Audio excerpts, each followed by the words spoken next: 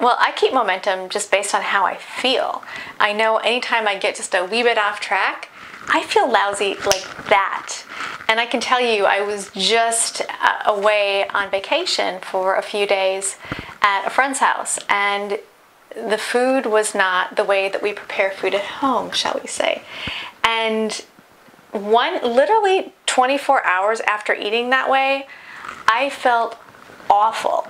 I mean, when your body starts to become really clean and then you start to put foods in it that are compromising even a little bit, your body will keep you on track by telling you, you don't want to go that direction. You want to stay on this path because this path is working for you. And so you sort of start to feel so good all the time that you sort of forget how feeling bad feels unless you get a little bit off. And that's going to bring you right back, because feeling bad feels really bad. And because you don't go there very often, you forget how that feels. So I stay on track just because I feel so good.